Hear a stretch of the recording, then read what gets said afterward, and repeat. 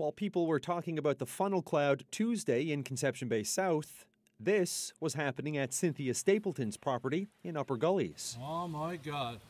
That's because of that housing they put in, saying they never put right drainage. A bout of heavy rain meant water from the new subdivision flooded Stapleton as well as her neighbours. It ran through here, and This wasn't here?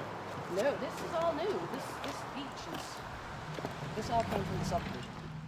Next door, even more damage. Jamie's basement was destroyed. All his subfloor, everything is gone. He's actually in the process right now having his basement completely gutted. He's got a company over there from insurance that's actually taking everything out as we speak. It should never have happened. Stapleton can't mow her lawn. Her garage took the brunt of the flooding.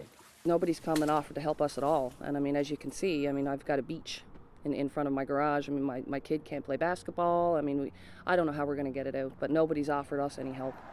Meantime, CBS Mayor Stephen Tessier says new gutters and a bigger culvert is on the way, and that the area is now at the top of the town's priority list. We've asked them to review it, look at it, see what needs to be done, see what we can do to relieve this problem and hopefully not let it happen again.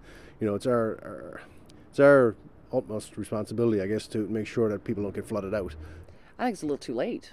I think crisis management it should be the other way. There should be prevention. And they knew this was going on. I started calling about this last year. So while Cynthia Stapleton and her neighbors wait for a new gutter and water drainage system to be installed, they're left wondering about what's going to happen next time it rains and where all the water from this new subdivision is going to flow. Kenny Sharpe, CBC News in Upper Gullies.